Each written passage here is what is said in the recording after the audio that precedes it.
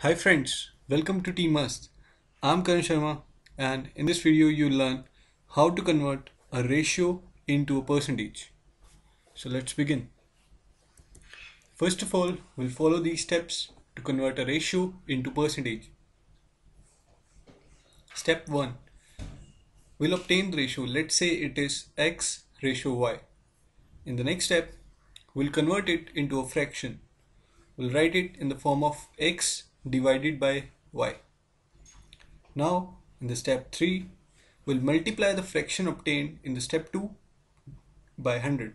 So let's say if it is x divided by y, we'll multiply it by 100. It becomes 100x divided by y.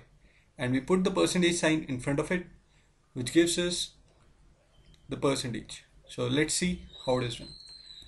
So we have an example 1.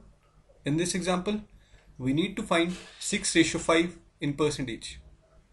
So we'll follow the step 2, convert it into a fraction, 6 divided by 5.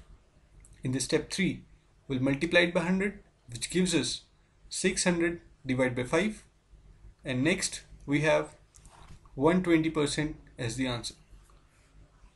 So let's move on to the example 2.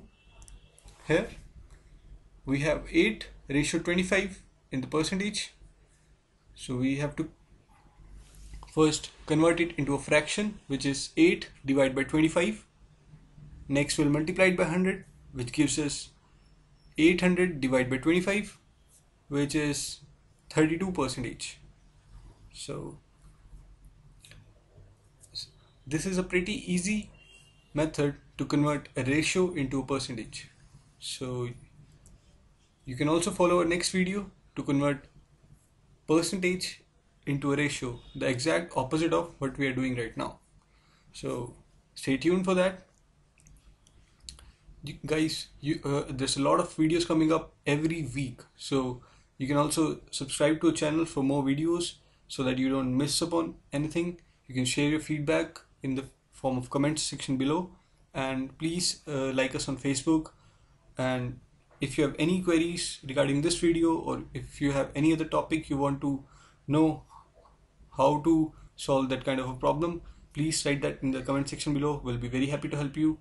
So be must and keep rocking. See you in the next video soon. Bye bye.